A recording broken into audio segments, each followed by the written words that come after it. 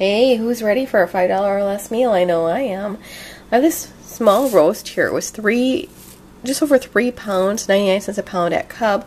So my total for the roast was $3.36. We're not going to eat this whole roast today. This will be enough for another meal, so I'm going to count this as half, making my price of the meat $1.68.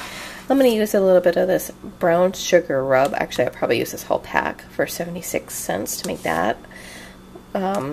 With the roast in the slow cooker. I'm going to serve it with some mashed potatoes, but I know that this isn't the healthiest, but it is something. So that was $1.50 is my price point for canned veggies that I'll spend.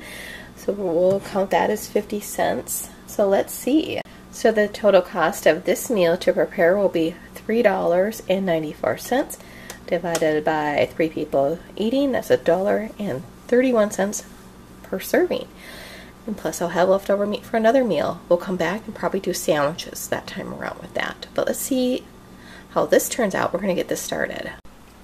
This is a bone-in roast, but it's either way, it's still pretty big. I decided to only use half of my package of seasoning, so I'm going to close this up, use the rest for another item later. Yes, we're going to get this started in the slow cooker.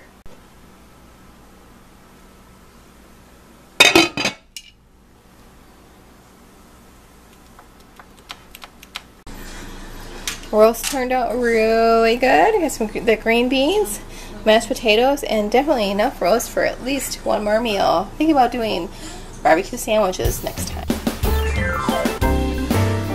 Thanks for watching, and don't forget to subscribe for more $5 or less meals.